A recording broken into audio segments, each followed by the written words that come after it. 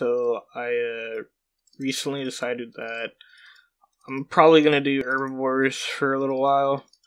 So in order to make that easier, I want to get the herb sack so I don't have to bank as much. And I'm doing Wilderness Slayer for Slayer points because it's like 750 points for some reason. Okay, so I've been Slayer point boosting without Wilderness Slayer because it's a lot more enjoyable. Wilderness Slayer, I think it's kind of awful, honestly. Hopefully I get a good assignment. This should be my last one. Let's see. Okay, that's pretty fast, I think. It's good. Here we go. This is the last Steel Dragon. The task, honestly, Okay, I got 791 points. I can buy an herb sack now. The task is honestly, fine. But, the big problem is that actually killing steel dragons and not getting aggroed by a bunch of goddamn iron dragons is really annoying.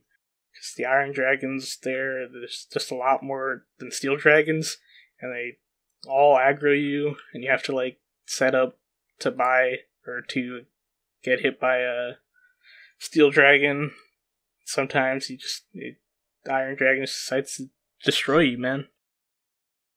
And you just have to run away. It's really awful. But anyways, I got the herb sack. There we go. Finally, I don't even know why it's a Slayer award. Here, I killed this person by accident. Sorry. So, recently just hit a 90 hunter. All from doing herbivores. I told myself that I would stop doing herbivores at 90. But I recently saw that a bunch of people have been getting the pet. So it makes me think that the pet is a bit more common than I originally thought it would be. So I think I might just go for it a bit longer. I've seen multiple people get it, so it makes me think that pet is 1 in 1,000 herbivores. And I'm just above 1 in 1,000 right now. So I might as well just keep doing it. I'm not burnt out of it or anything, so I just kind of wanted to try Black Shins.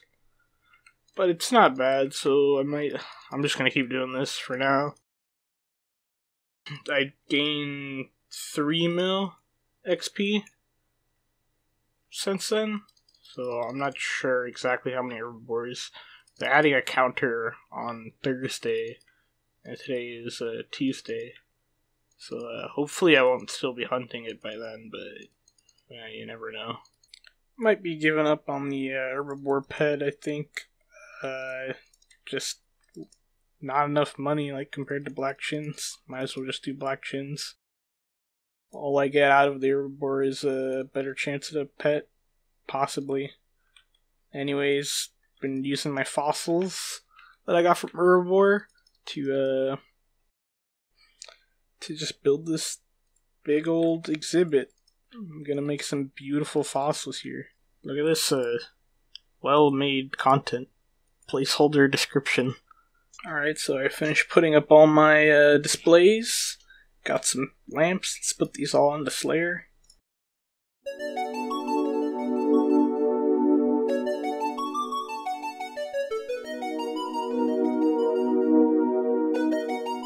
There we go.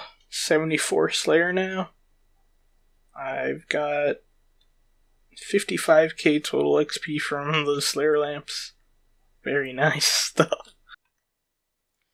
So, I don't exactly know what happened here, but this person was originally using a dragon dagger, so I assume that he's not a bot or something. He just randomly started attacking me at Black Shins, and he ran over here after I started auto-retaliating him. I didn't even have attack options on, so I had to just turn on auto-retaliate to hit him. And I'm not sure what just happened. He didn't eat. He didn't do anything. He just auto-attacked me. And then I got some free rune items. 91 crafting coming in. Back on the crafting grind. Because air battle stats are 4 GP per XP again. So I've hit 91 hunter since then. I did mostly herbivores. But I did around from 90 to 91 and however much XP that is with black chins. Black chins are really fun, but they're really hard to me. I think they'll probably get easier, but I find them harder than like 3-tech mining, for example. Just, I think it's because, I don't know, I'm using like an alt, so I have to play on like 2 accounts to make it max efficiency.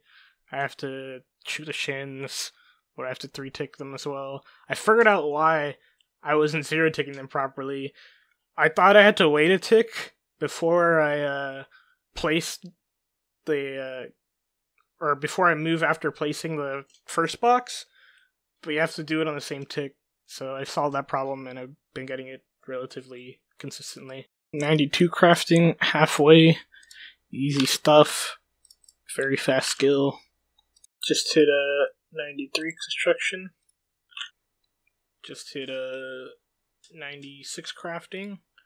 I'm now cannoning imps while crafting in order to get the champion scroll.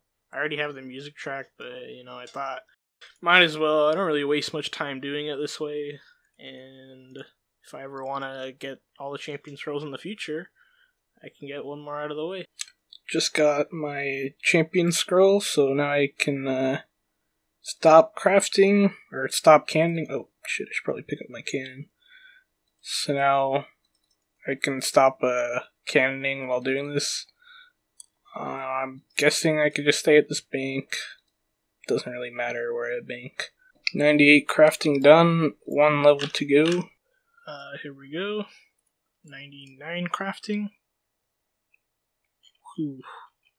Cool fireworks. Let's buy the cape. Yep. Buy. Where? Let's take a look at that emote. And let's not forget the most important part of the cape. The only reason I even leveled this skill is for the teleport. So now I can do lavas whenever I want. I'm not really feeling up to it recently, but I'm sure I'll get the rune crafting itch at some point again. It is a very cool skill. Anyways, thanks for watching. Thanks. And yeah, thanks.